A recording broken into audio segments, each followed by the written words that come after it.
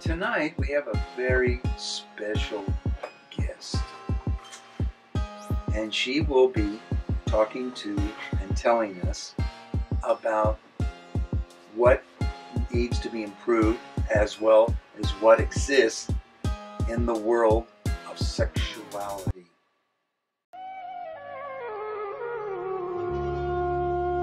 So these missionaries were looking at Khajuraho. They were, discovering texts like Kama Sutra, and they could not understand people like us. They were like, these people are just, into idolatry. These people are not morally ethical. But you see, morals have nothing to do with it. If you demonize sex, you're going to create rape. You're going to create sodomy. That's what it has done. Because if you are afraid of something, if you're told no, you will do it. And that's what's going on. Even the theory that everything is made from a Eurocentric view. Even all the documentaries on Indian spirituality, all the documentaries on BBC made, it's coming from a Eurocentric point of view. Mm-hmm. Even the Kumbh Mela. So where is our side of the story? Where is our side of the story? Where are we? So we are sort of being, obliterated out of the equation because we are immediately focusing on a Eurocentric, heteronormative point of view. So coming from a point of such blatant misuse of power, men now need to relinquish that power back to the goddess. What is the goddess? The goddess is a symbolic energy. She is like a black hole. You don't need to think of her as and give her any form if you must. Practices like BDSM can really, when you surrender to a dominatrix, it's almost like surrendering to the feminine principle. Exactly. Surrendering everything for that brief moment in time. And time doesn't exist. So through that moment of total submission, can you actually gain complete control? Absolute power. The thing with BDSM is a lot of it is psychological. Mm-hmm. If they're just ready to embrace this ideology, I know for a lot of, I think, can heal men tremendously. If they're just ready to embrace this ideology. I know for a lot of men this is probably normal and they are just usually submissive. But I think this is a healthy thing for all to do, to surrender to the power of the cosmic vagina. Why is it the Milky Way? Why does it remind us of the breasts? Esoterically, we are all incarnating from the sign of Cancer, all humanity at this time. So that means there's a heavy feminine vibration with all of us, but we are bringing in all the wounding and all the trauma vibration with it. Mm-hmm. So now I think is the time to understand sex work is not, oh, I'm going to sleep with the guy, he's going to give me money, and that's it. Sex work becomes like a journey into healing. Okay, Tina, I wanted to, excuse me, since we're on that, I wanted to go down the list a little bit because it's important to me, because I've heard your a lot of your research and so forth, and it's right on. It's interesting, and it's really, I need people to hear you, and so there's one thing that you brought up, which was on the female sexuality disconnect, and it's really important to me that that our audience listens to you and hears you know, your perception and your research on this. So and then we'll go down the list, please. Got that. Yeah, on the on how females are so disconnected from their sexual. Women will usually fake an orgasm like 70% of the times. I would say like 80%, because I do work with a lot of women also, and one of the most common things, and this is not even menopausal, this is right after getting married, having a kid, somewhere 26, 27, ton of women become desensitized in the vagina. They have no sensation. It feels like a numb vagina.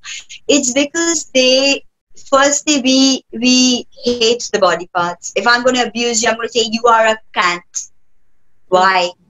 Why do we use the body parts as something derogatory? Oh, he's a dick. Mm-hmm. Why? A phallus is a beautiful thing. Mm-hmm. You know, or he's a cock. Or he's a cocksucker. I mean, see, society has pinned these into pejorative terms. So she's a fucking pussy. Or he's a pussy. Why? Why do you need to equate cowardice with the vagina? Right. Makes no sense. Right. No, I've always told people, please don't call. Please don't call. Is actually someone who's conscious. Mm-hmm. Like a medicine woman of the old. Someone who you would go to if your periods didn't come. And she would insert her fingers in and she would find out, because there were no gynecologists back then. Mm. The wise woman was the cunt. Mm. And the wise woman has been overthrown by patriarchy. And she becomes a witch. Mm-hmm. She becomes a cunt. Because she has the medicine. Mm. You don't have the medicine. So how are you going to degrade her? Mm-hmm. She's a cunt. Mm-hmm.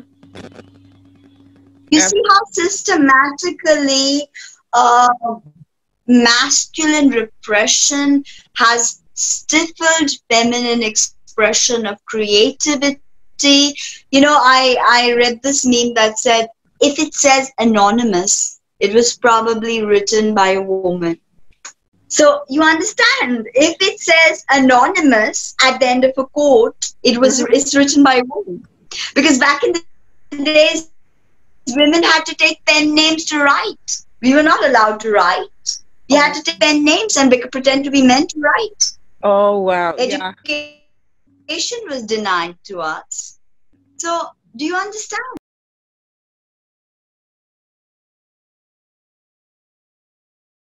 People all understood matriarchy.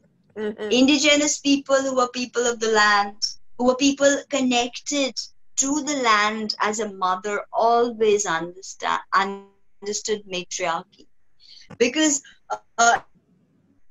in fact, they say matriarch, and a ton of the pharaohs were actually women, and they've been hidden. Their legacy has been hidden. Just like a lot of the Viking warriors were women, not all of them were men. Like 46% were women. Vikings fighting alongside men. So even African cultures, the woman is it. I watch a ton of South African films, actually Nollywood. I watch a ton of their films. The woman is the archetypal strength.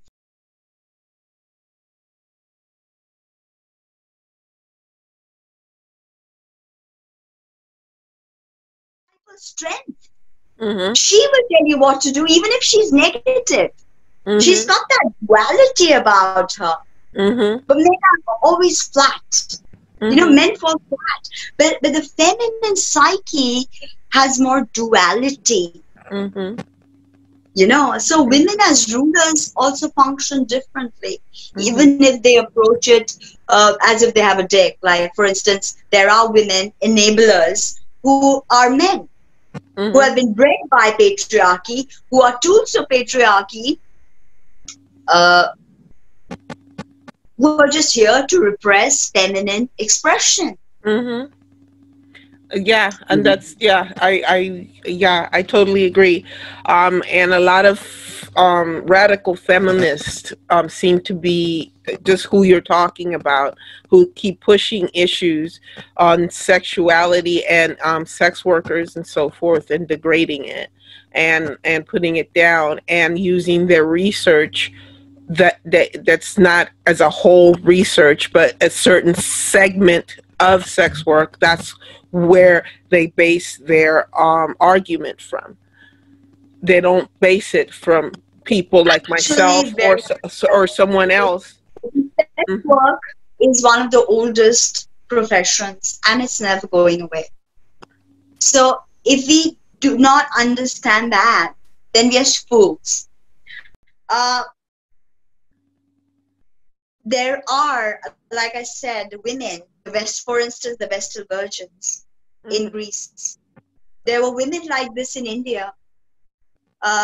They were the temple priestesses, and they would initiate men into the sacred ritual of Tantra, by which a man after war would have to spend 3 days with the priestess and then go back to his home, to his wife. Because it was literally the job of the priestess to take that war out of the man, through the union and friction of sexual organs, to release that energy. You know, so when you look at sex work, I think that in the sex industry, there needs to be education about how to prepare yourself for this work, because it can be very emotionally taxing. It can be very damaging to the psyche from where we come and how the world perceives us. Even me, for just talking about this, I'm going to be labeled something or the other just for talking about this. Exactly. But women need to understand why they are doing it, the clear motivation.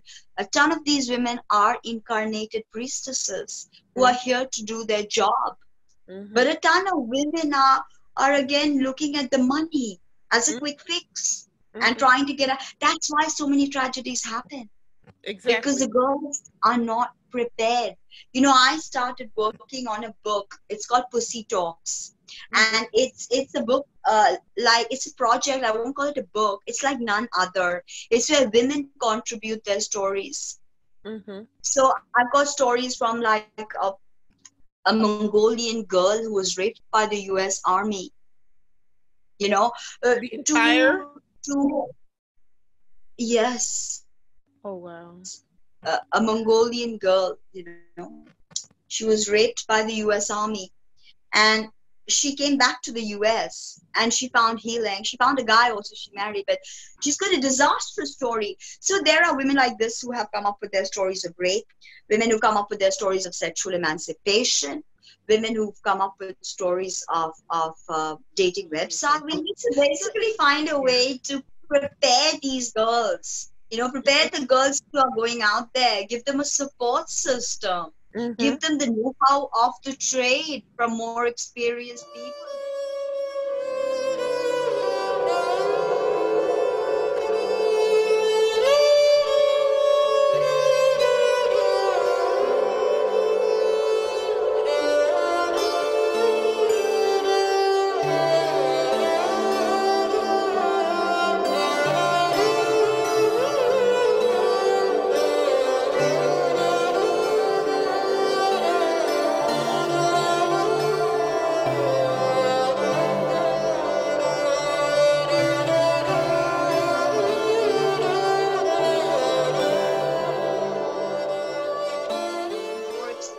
People, this should be us, like for instance, if a guy is submissive, he should be able to talk with his wife about it and maybe initiate her into the process with someone who's professional and can initiate her into the process.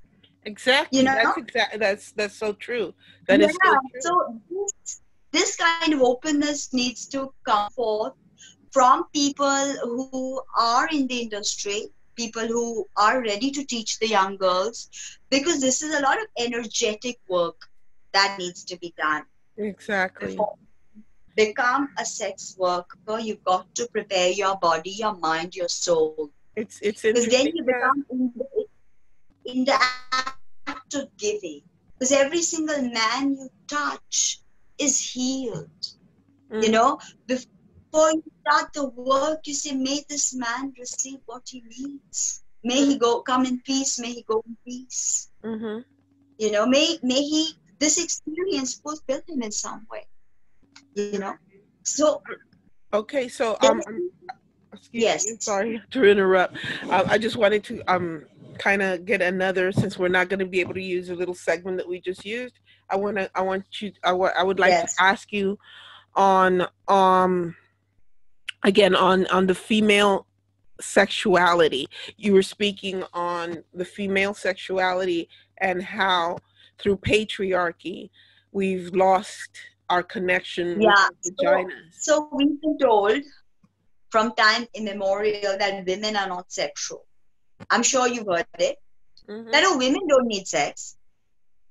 The guy needs sex, right? Mm-hmm. No. The woman has more nerve endings on her uterus, from a vagina to a uterus, than a guy can even dream of. Millions of nerve endings, you know.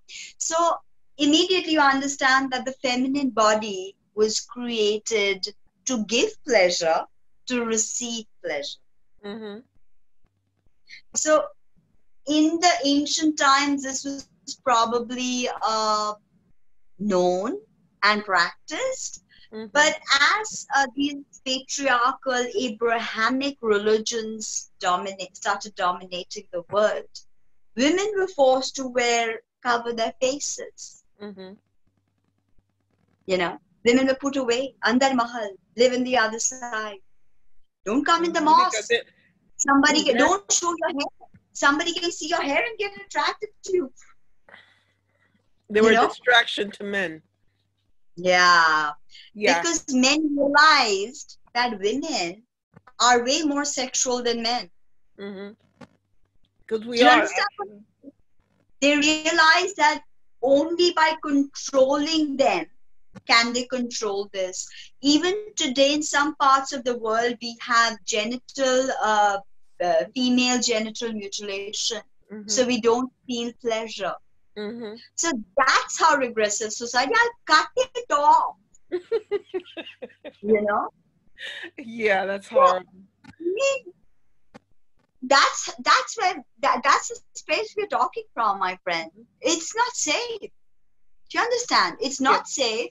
It's not safe for you. It's not safe for me. It's not safe for any girl out there. While growing up, I have myself been abused.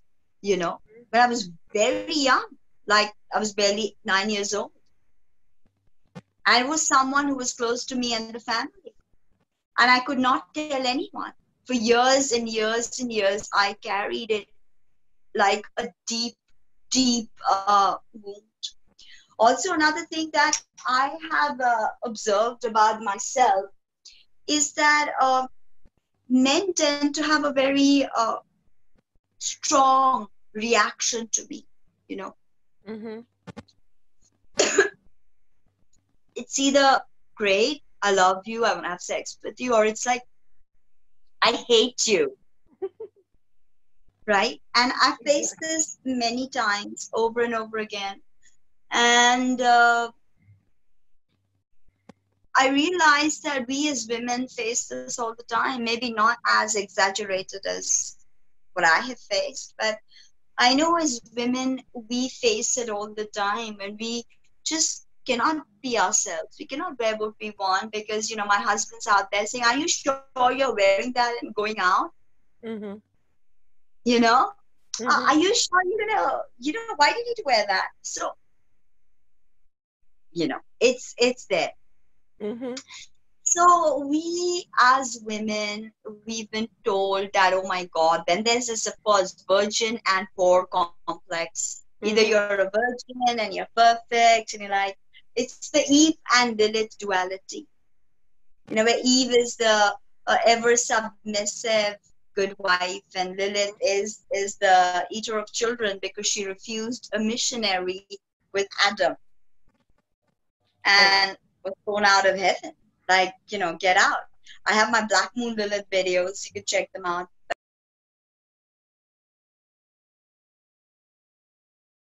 Well, this is Tina from Tinaheals.com, and today I'm speaking about a very controversial topic, Lilith, the astrological Lilith. So I'm going to delve into her myth, but what I want to concentrate here is the lunar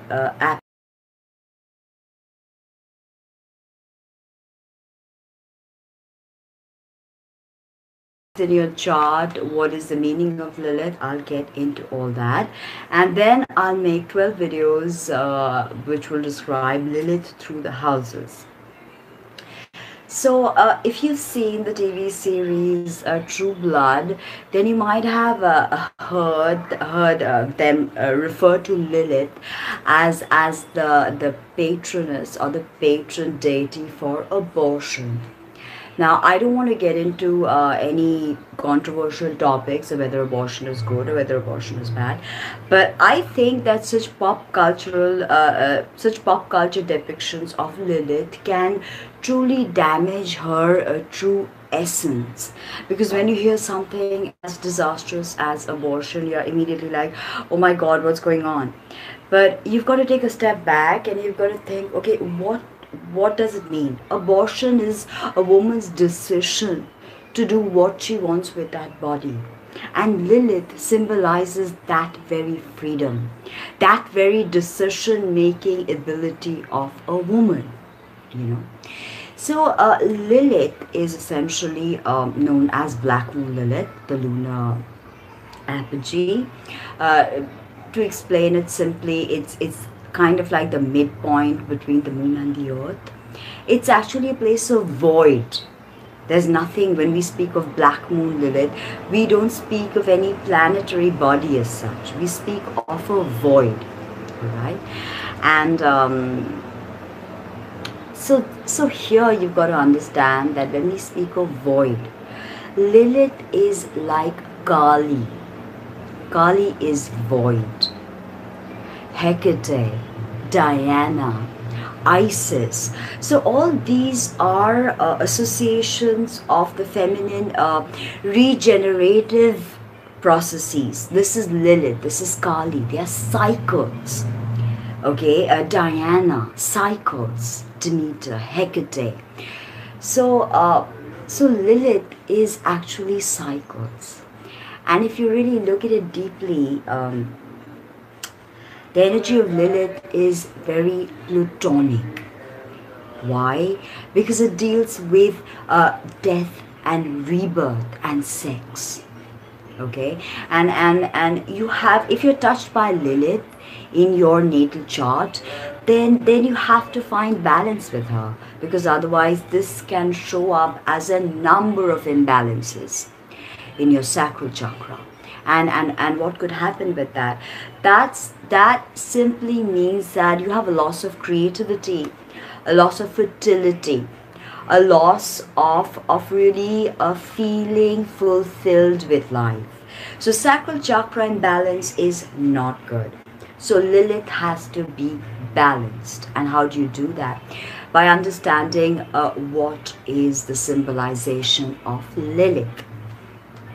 Now, if you study your natal chart and you see the positioning of Lilith, by just studying that placement, you will understand what type of a feminist you are. What do I mean by that? I mean the kind of Lilith is raw feminine power. I've been speaking about Hecate, Diana, Kali, Demeter, Isis. So you've understood that. You've got the crux of this. That this is the very transformative Mula Prakriti. This is again another Sanskrit word, which symbolizes the creatrix, the feminine creatrix. So here Lilith is kind of like that.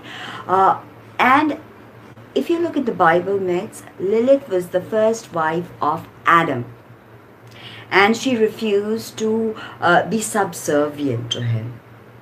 Okay, she refused to surrender to him. Why? Because, as I said, Lilith symbolizes our raw, unbridled, untamed, feminine power. So she's like, F off. You are my mate. You are equal to me.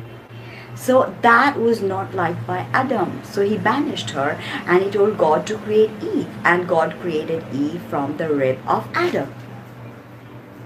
Right? These are Abrahamic religions, monotheistic religions are patriarchal.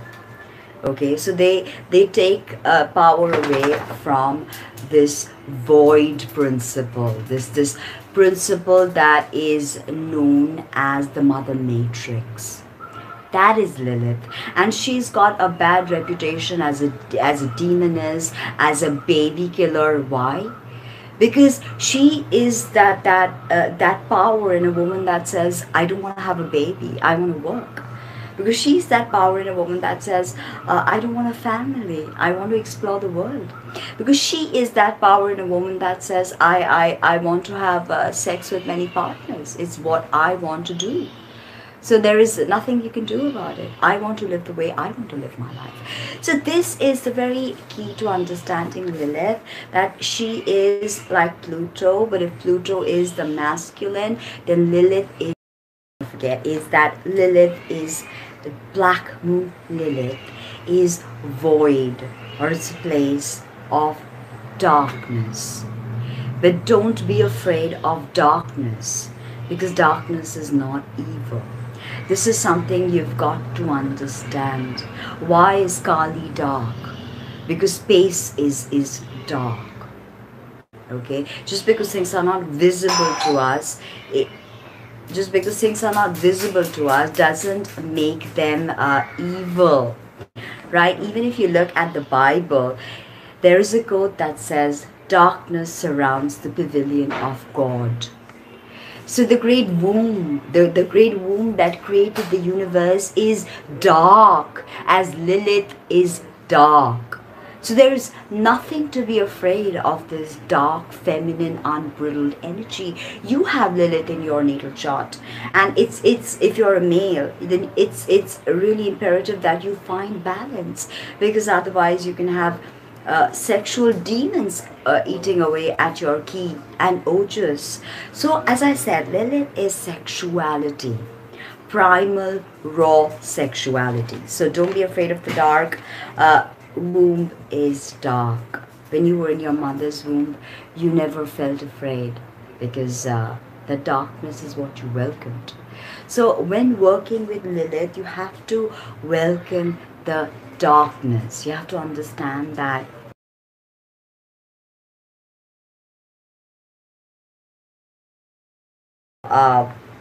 as I said, okay, so Lilith is connected to the 3 lower chakras, okay, and this has to do with grounding, relating and relationships, and self-care. So with Lilith in the natal chart, you'll always see that how you give and receive care, and especially self-care, can be revealed by studying Black Moon Lilith and her placements. So that was okay, before I end the video, that introduces Black Moon Lilith, and then I'll hop over all the 12 signs and Black Moon Lilith through all the 12 signs. But before I end this introductory video, I want to tell you is, remember that Black Moon Lilith represents all that we judge and hate in the outside world. And why is that?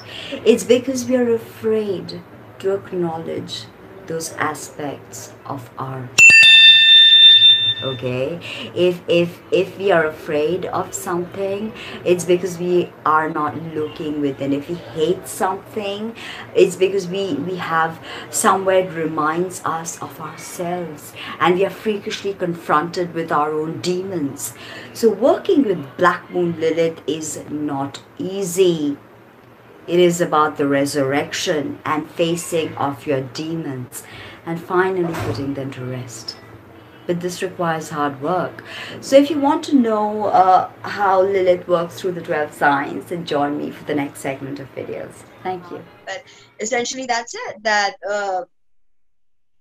I don't want to sleep with this guy. with a missionary position. So God's like, okay, you're out of here. And Adam, come here. Let me open up your rib. Here's your rib. And here I animated. And there you have Eve. And Eve is going to, bam, get into the missionary position just like that. Oh, wow. So this Lilith and Eve duality, or this virgin and whore duality that we have, that's killing us. Well, you can't dress a certain way, you can't do makeup, you're a whore. Exactly. Exactly. Yeah. Okay. Yeah. The word whore and slut is used against women so much. I remember one time this one guy I was dating, and then we had sex and I didn't feel pleased, and so I was like, well, let's go buy me something or whatever, because you just are selfish, you know. And he says, I thought you were a good girl. I'm like, what does that have to do with you not pleasing me? You need to please me some other kind of way. You know? I mean, we can't, this is an imbalance here. I can't, you know. And even when it comes to sex work, these men think that it is just a duty of the women because they're paying them, and then there's just no give and take.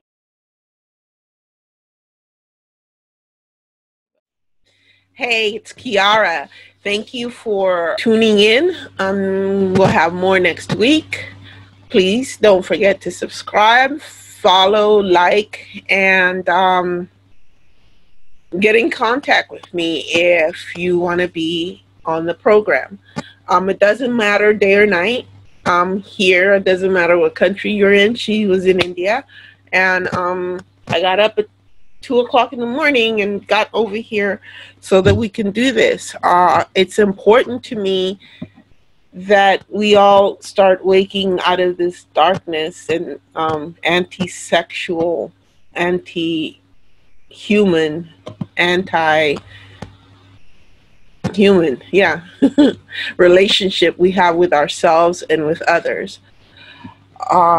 Thank you very much for tuning in, and I will be back next week. Thank you so much. Bye.